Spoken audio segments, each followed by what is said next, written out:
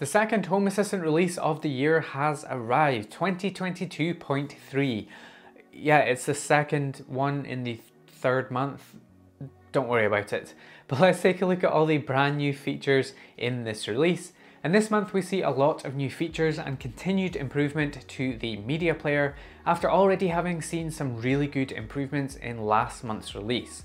So let's jump in with the first one, and that is that there is a brand new and much easier way to play media within your automations and scripts with the new Play Media action. This feature can now be seen when creating an automation, showing up under the Actions section, and selecting it allows you to quickly and easily play media on any media player that you would like. Anything from music on speakers or cameras and movies on displays, and then it is now very easy to do that within your scripts and automations with this new UI to help you. One example that I could think of that would be really useful here is when creating an automation that when the doorbell is pressed, it can start streaming your camera on a display of the room that you are in, or perhaps start playing a preset alarm siren on your speakers when your alarm is triggered. This should work with any media player that you have connected, as well as any media source that you have added. And this is going to make playing media from scripts and automations so much easier, as in the past it has been a bit of a sticking point for a lot of us. So really nice improvement there. And speaking of media sources, there have now been quite a lot of new media sources now been added to this release. As mentioned, cameras have now been added as a media source so that you can now select them and start playing them on any of your connected media players, which I think is incredibly useful given how many more of us are actually using cameras with Home Assistant through projects like Frigate and Double Take.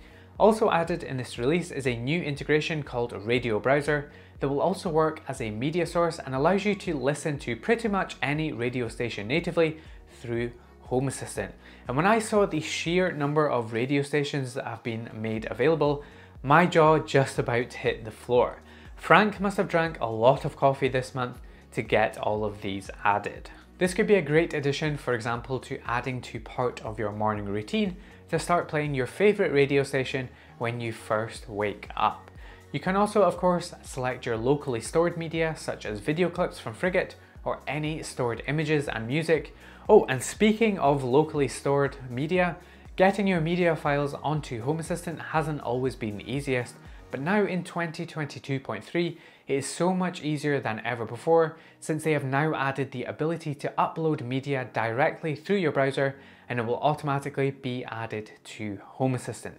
This is such a simple but genuinely useful feature, and this definitely makes things so much easier for people to use. Okay, that was a lot of cool new media stuff.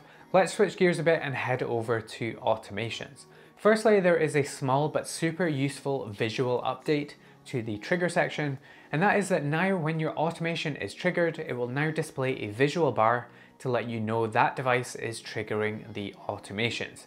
Really useful for making sure that you have the correct device and your automation is triggering as you would expect it to.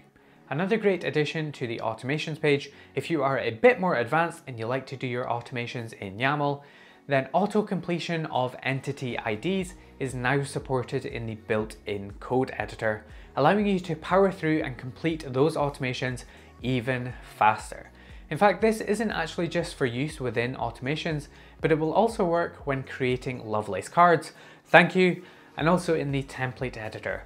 All in all, this should make things so much quicker. As always, there have been some new integrations added to this release, and other than the new Radio Browser feature, which we already talked about, I am personally looking forward to the DLNA integration, which will also be added as a media source to Home Assistant so that you can use that for playing movies on if you have a DLNA server. That's the only integration that appeals to me personally from this list, but you may be excited for some of these other ones too. There's also 2 new integrations being ported over from the config and now available to be set up via the UI instead. Finally, for the bigger stuff, this isn't so much as a feature from this release per se, but you can now sign up for the Home Assistant newsletter, which will notify you about any new releases via email if you prefer that, as well as I'm sure any other interesting news from the Home Assistant team too. As for the little fixes and features, there is a bunch of them as always, which you can read about on the Home Assistant blog post, but the standout ones for me are the Shelly TRVs, which I did a video about last week, which you can check out up here. You can now control the valve position natively inside of Home Assistant. Automations that use a state for the trigger or condition now have a drop down for selecting available attributes rather than manually typing them. There have been stability and feature improvements to the IKEA TradFree integration. The media player now has volume control for quick access, and ESP Home now supports adding locks natively to Home Assistant. Finally, I do want to round this out by reminding you to take a look at the breaking changes section before hitting the update button. Thankfully, the list this month is pretty small compared to last month's, and so it shouldn't take too long.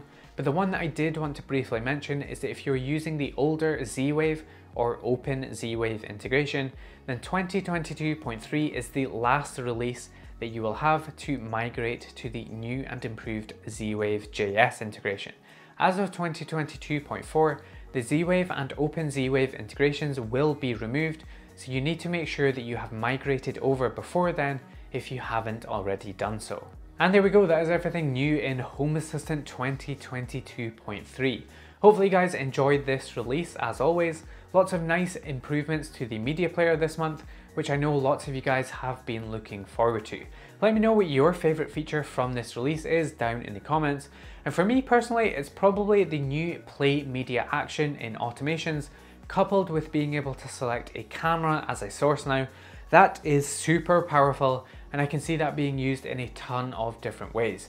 And playing media from automations wasn't always the easiest in the past, so great to see that improved. But that's going to do it from me. Please make sure to drop this video a like and get subscribed if you haven't already, and I will see you in the next video.